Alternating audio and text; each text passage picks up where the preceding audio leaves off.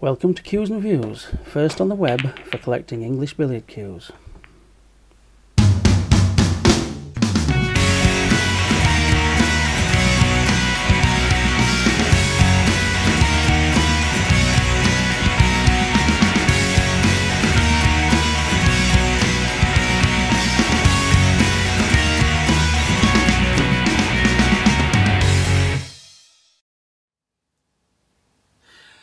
Welcome to the first in a series of programs that we here at Cues and Views are calling Cue Splices.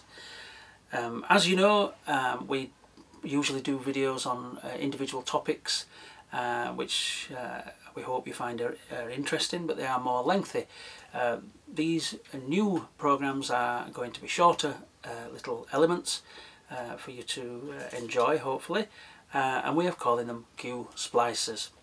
Now, what's interesting about this cue collecting hobby, which we're trying to encourage people to take an interest in, is that the splicings of cues, which is where the dark piece of wood is usually spliced onto a lighter piece of wood, actually affects the value of cues very much.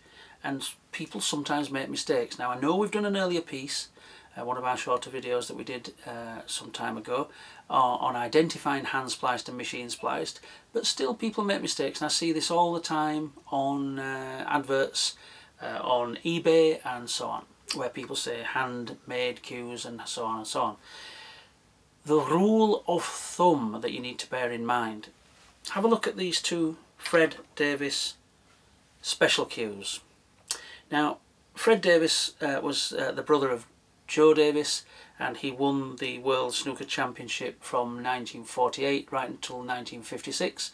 He won it 8 times in all those years. Now, before he won that first championship of his, World Championship in 1948, a cue came onto the market called the Fred Davis Special Cue. Now, I have no definitive proof that this cue was before then, but this almost identical cue design with the splicing arrangement the same is available after that date, and it's known as the Champion Cue, and you'll notice that it says Champion Cue on the badge. Now, to all intents and purposes, these two cues are identical. Admittedly, one's got shorter facing splice and veneers, one's got longer facing splice and veneers, but in actual fact they're not identical, and this does affect the value. So this actually affects what people are willing to pay for them. Now, the one nearest to me, as you will now see, is machine spliced, which means that the point of the splicing is pointed both at the bottom and the top.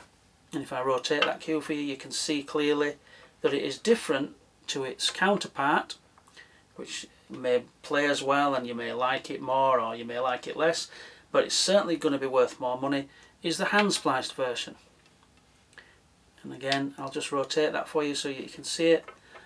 Again, identical badge, virtually identical cue, both made from ash, both the same era.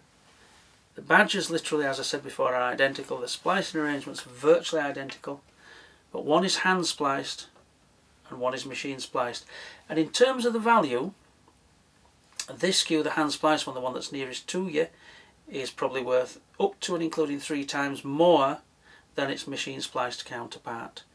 As we stand right now, I would say the machine spliced one is worth round about anywhere between, depending on other factors, length, tip size, overall condition, whether it's had any work done on it. This cue is worth about 1/3 what the hand spliced one is worth, and if I was selling them, I would expect to retrieve that kind of money for them.